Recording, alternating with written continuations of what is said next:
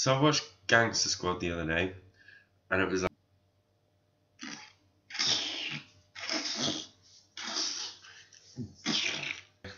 and then the main bad guy was like, "I want it all. I want everything. I want all of LA." And I was thinking, if LA was a piece of cake, he'd be like, and then the main character, if he was a baker, he'd be like, "Stop eating all the cakes. We need the cakes for the young people. The young people, the future of cake making, they need the cake." And the bad guy was like, "No, I want to eat all the cake." And then you get a geeky guy who's like the best baker in the world, and he's like, "I made the best cakes in the world." And then it was a good film. Yeah. And then you had like Emma Stone. She's sexy, she's hot, she's fit, but she's also attractive. Yeah.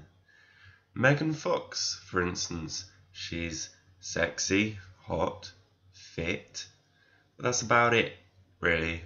She's kind of all that. Like, I think it's something about Emma Stone's voice. It's sort of a bit deeper. She seems a bit more intellectual.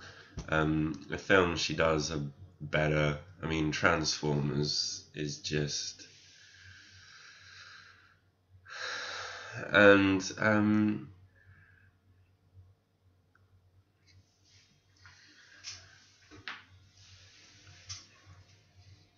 I reckon if you went on a date with Emma Stone, you'd have a conversation. She'd be like, I wish I'd had the part in The Great Gatsby. I think it's a piece of brilliant American literature, something that I can really blah blah blah blah.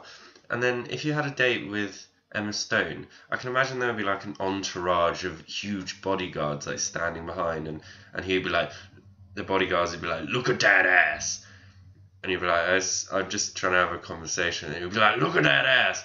Like, if you go on a date with Megan Fox, you got to look at the ass." And she kind of stands up, so you have to look at the ass, and then you'd be like, "This is," because it's all about her ass. If you went on a date with her, it'd be about the ass. Emma Stone, it'd be about things, things, attractiveness. Something to think about. Ryan Gosling's kind of like the Emma Stone equivalent.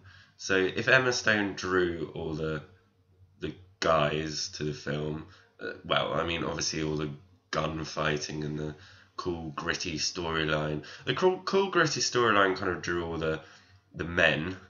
The Emma Stone drew all the boys, and then Ryan Gosling got the women, I think, because I wonder if Ryan Gosling is a better looking man than Emma Stone is a woman. I'll never know because I'm not bisexual, but it's a thought-provoking comment, I think. From a genuine film review point of view, I think the first half's really compelling, and then I think the second half's just like... But saying that, it still has like a good resolution and stuff, but there is just a little bit of like a montage of bullets in the second half, and like no one's very good at aiming either. They all just sort of like, they got these Tommy guns, and obviously because I suppose it was like 60 years ago, and so bullets weren't as developed as they are now, but they don't hit people. I could say an insensitive joke about gun crime in America today, but maybe I shouldn't. I mean, if people used older weapons, then less children would die. Anyway, so I thoroughly advise you to watch this film.